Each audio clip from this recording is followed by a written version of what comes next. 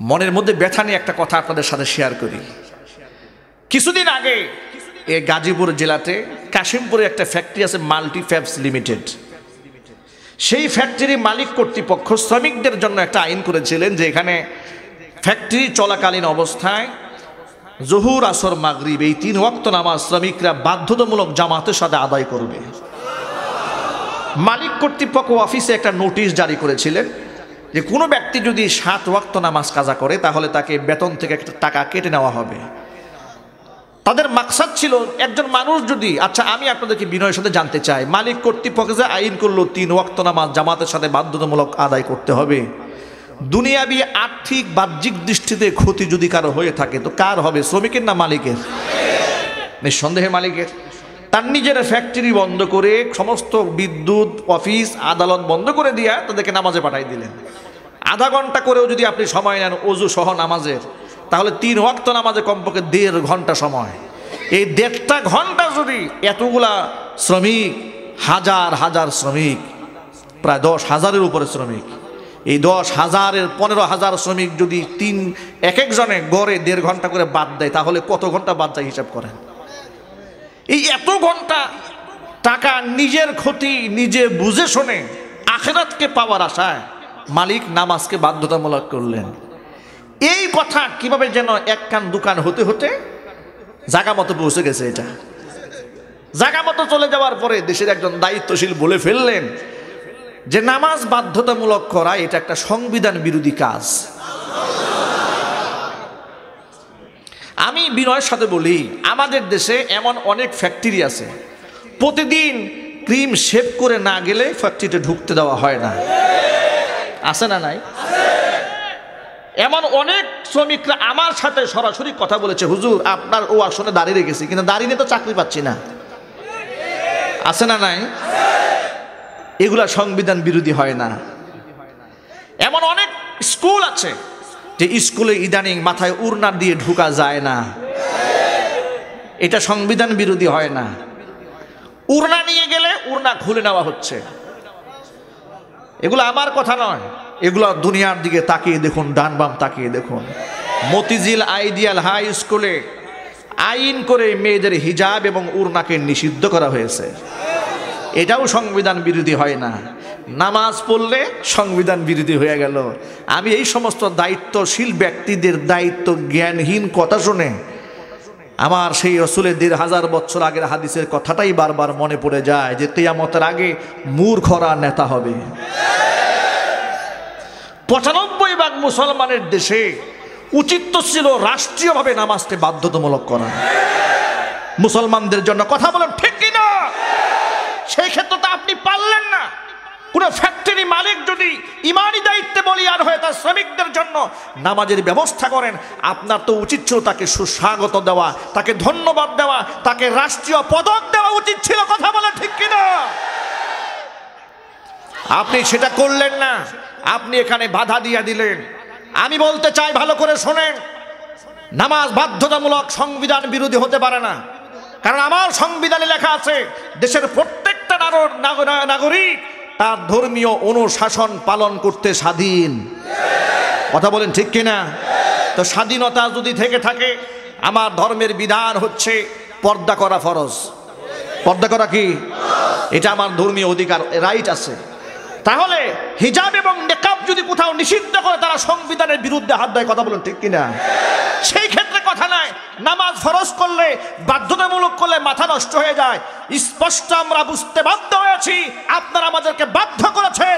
আপনারা আসলে সংবিধানকে শ্রদ্ধা করেন এরকম না, আপনারা ইসলামকেই সহ্য করতে পারেন না। কথা বলেন ঠিক কিনা?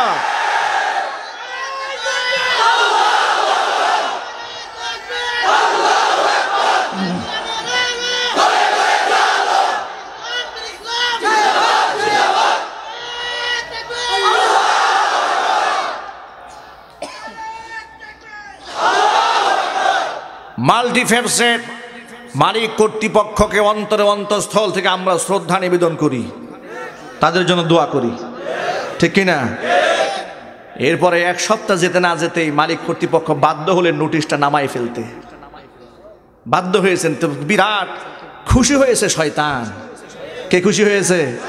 শয়তান খুশি হয়ে গেছে। তার কারণটা শোনেন।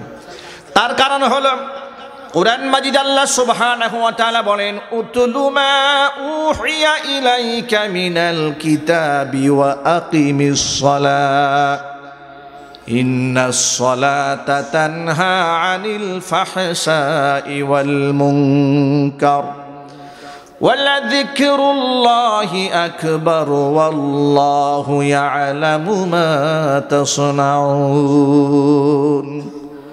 নবীজি, কিতাবের যে অংশ আপনার কাছে ওহী প্রত্যাদেশ করা হয় সেটা আপনি তিলাওয়াত করুন। ওয়া আকিমিস সালাহ, এবং আপনি নামাজ কায়েম করুন।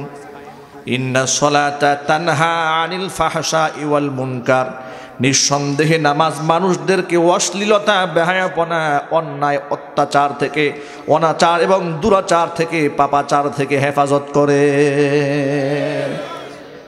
আল্লাহ বলছেন নামাজ পড়লে মানুষ অন্যায় থেকে বিরত থাকে। এই জন্য আমরাও সমাজে দেখতে পাই একজন নামাজি ব্যক্তির আচরণ আর বেনামাজির আচরণ আকাশ জমিন পার্থক্য হয়ে যায়, ঠিক কিনা? একজন নামাজি জামাতের সাথে ওয়াক্ত মতো নামাজ আদায় করে, এই লোকটা সুদ খাবে না, লোকটা ঘুষ খাবে না, লোকটা দুর্নীতি করবে না, দেশটা সোনার বাংলাদেশ হবে, ঠিক কিনা? যদিও বাংলাদেশে সুদ ঘুষ তো মোটেও নাই, না না না, ঘুষ নাই, সব এখন হাদিয়ার বকশিসে পরিণত হয়ে গেছে, ঠিক কিনা? সব কি হয়ে গেছে? হাদিয়ার বকশিসে পরিণত হয়ে গেছে। এই হাদিয়া আর বকশিসে পরিণত হওয়া বন্ধ হতো যদি মানুষ নামাজ পড়তো ঠিক মতো। আমি আমার সকল উপস্থিত ভাইদেরকে বলছি, ভাইরা আমার, এই জন্য নামাজ বাধ্যতামূলক। বাধ্য তো আমি করি নাই, বাধ্য কে করেছেন? আজকের পর থেকে এক ওয়াক্ত নামাজও আমরা কাজা করব না। আমরা বলি ইনশাআল্লাহ। আল্লাহ যেন কবুল করেন, মঞ্জুর করেন। হাত নামান।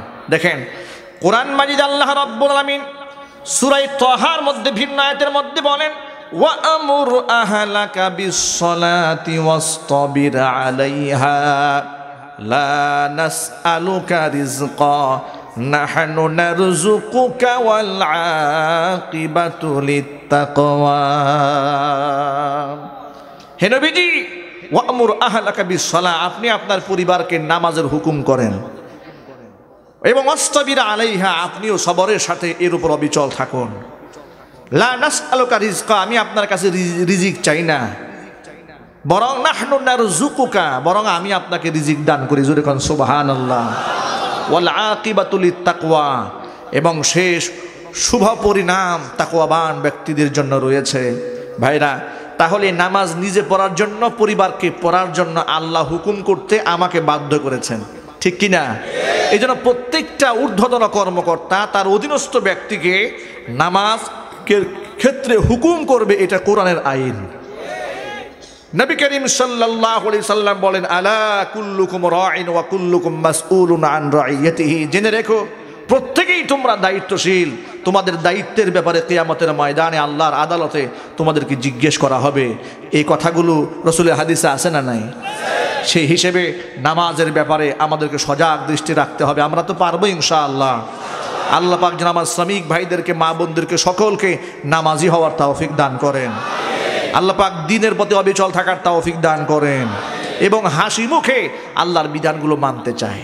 তার কারণ হলো কোরআন মাজিদ আল্লাহ রাব্বুল আলামিন সূরা নিসার 65 নম্বর আয়াত, যে আয়াতটি আমি আমার খুতবার মধ্যে তেলাওয়াত করেছি, আল্লাহ পাক বলেন, ফালা ওয়া রাব্বিকা লা ইউমিনুনা হাত্তা ইউহাক্কিমুকা ফীমা শাজারা বাইনাহুম সুম্মা লা ইয়াজিদু ফি আনফুসিহিম হারাজাম মিম্মা কাদাইতা ওয়া ইউসাল্লিমু তাসলিমা। ও নবীজি, ততক্ষণ পর্যন্ত লোকেরা ইমানদার হবে না যতক্ষণ না পর্যন্ত অমীমাংসিত বিষয়ের মধ্যে আপনাকে তারা ফয়সালাকারী হিসেবে গ্রহণ না করবে। শুধু ফয়সালাকারী গ্রহণ করলেই হবে না, সুম্মা লা ইয়াজিদু ফি আনফুসিহিম হারাজাম মিম্মা কাদাইতা, আপনি যে রায় দিবেন, আপনার রায় শোনার পরে মনের মধ্যে কোনো ব্যথাও রাখা যাবে না। ওয়া ইউসাল্লিমু তাসলিমা, আপনার হুকুমকে খুশি মনে যারা মানতে না পারবে তারা ইমানদার হতে পারবে না। এটা আল্লাহ সুবহানাহু ওয়া তাআলা ফয়সালা করে দিয়েছেন।